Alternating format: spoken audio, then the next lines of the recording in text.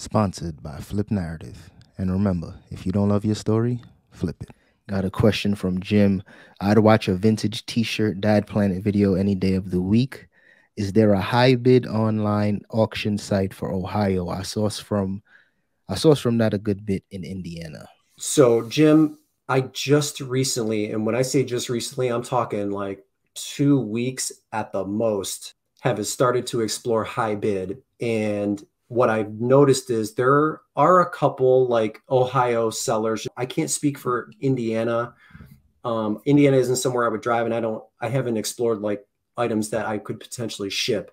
But yeah, I've found a few in Ohio that are decent. Well, they have, it's hard to know what the product mix is, but there were 3 or 4 that I noticed that were Ohio based. And that's kind of what led me to the electronics lot that I found. So I've seen a few of them. It's not going to be like Florida where there's like a million to choose from. But if you're willing to either have stuff shipped or come to Ohio to like do a pickup, then there are a couple. I off the top of my head, I can't remember because it's brand new. The one, Boyd, is the one that I think I bought the electronics lot from. I can't remember exactly. I think it's Boyd or Boyd's. But there are a couple in Ohio. So yeah, look into it for sure. But I am brand new to high bid, auction zip, all of that stuff. So, and I'm talking so new that I put in a bid last night for a book and it got denied because they hadn't like added the dollar to my bank account. You know, you give them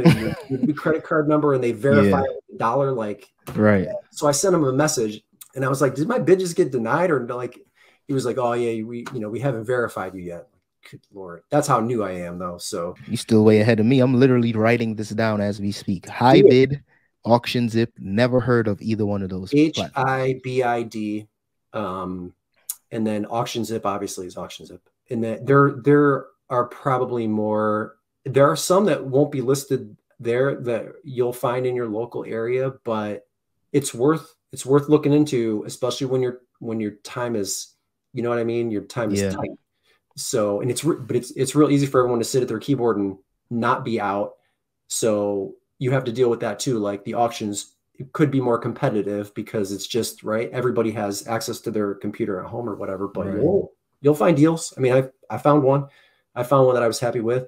I'm super pissed I didn't get that book though. That was like $150 book with great sell through. But what's the name of the book? It was a book called The Too Much Horror Business, I think, and it was written by the guitarist from Metallica. Yeah. So Kirk Hammett, I believe, is the author of the book, and it sold for like $12. Wow. And it's a $150 book. Too Much Horror Business. I don't know, something like that. Just look up horror business Kirk Hammett, and the comps will come up. So yeah, I was bummed. Yeah, $120. Did you find it? Literally just Googled it. It sold for $12. Yeah, it sold for $12. So that's amazing. Well, there goes a nice little bolo for you guys to make sure you check the book section for that. Never heard of that one. So you said high bid auction zip. I'm trying to give everybody some game here.